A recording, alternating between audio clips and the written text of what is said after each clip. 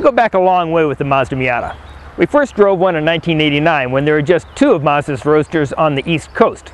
Later we earned our Sports Car Club of America competition license in one and won our first ever race in one. We have never owned a Miata, but every time we've driven one, it's been like yet another homecoming.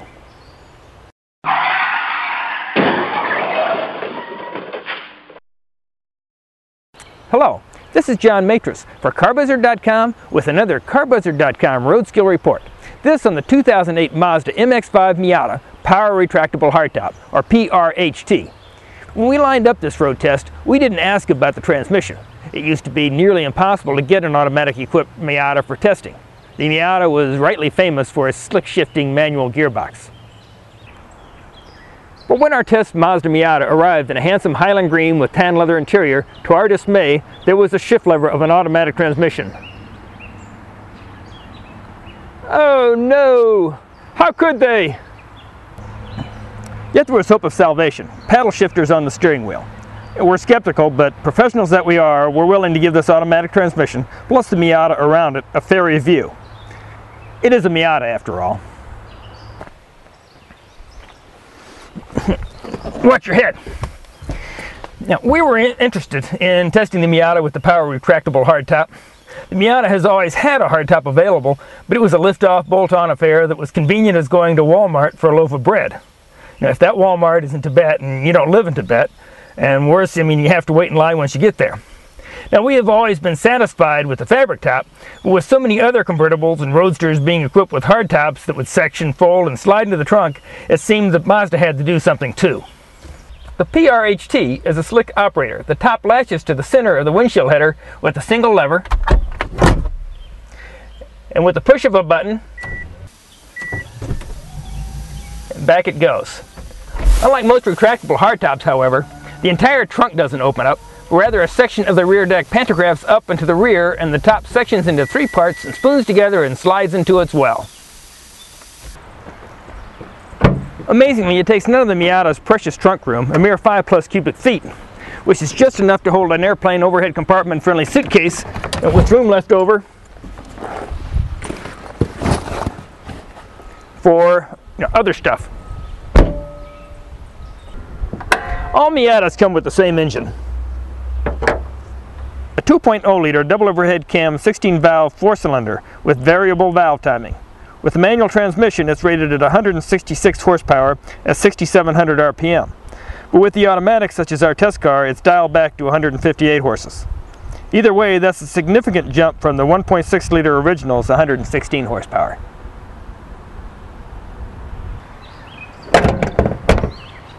And all of you old-timers, does this hood remind you of the MGA? And the top looks a lot like that of the old Lotus Elan. Well, it does to me. Hey, some people find the Miata too snug. Then buy something else, folks. This is a classic sports car, and they're supposed to be small on the inside, or else they'd be big on the outside.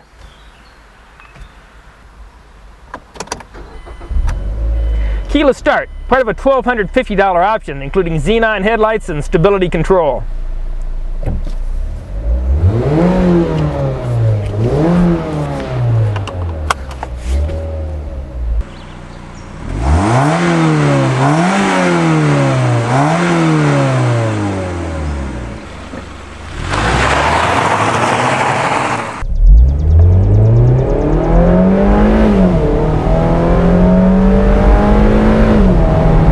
With an automatic transmission, the Miata scoots.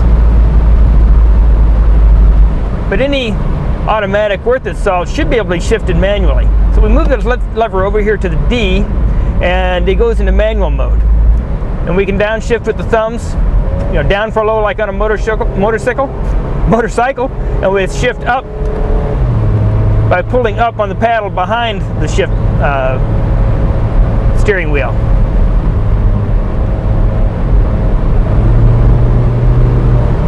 Downshift.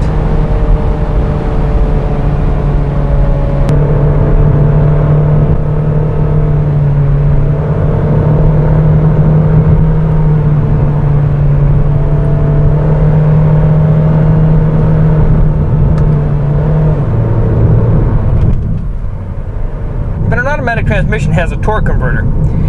And you can see how much the RPM is changing just by putting on the gas and letting off the gas. There's slack being put in and out of the system. And you see it here in the 5th gear at a fairly low speed. But even when we shift down,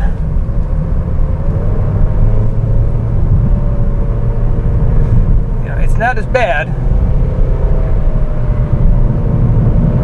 but it's still there.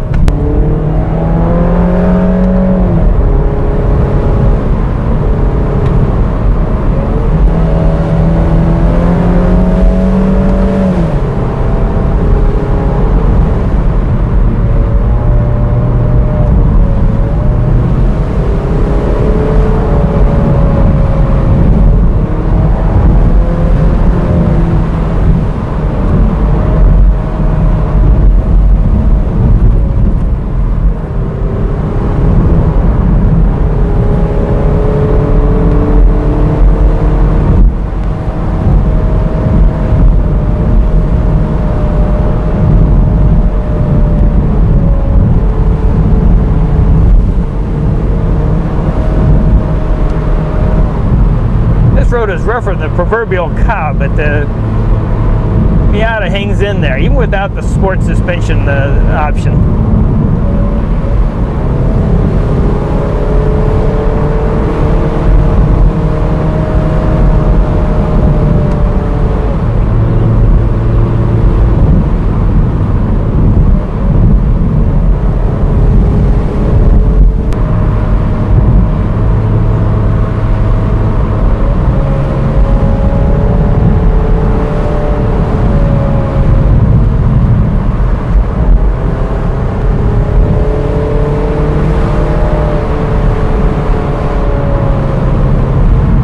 With the Miata, you find yourself going just one notch a little faster, and around entrance ramps just a little quicker, and then you find out, you wonder why everybody else is driving so dead gum slow.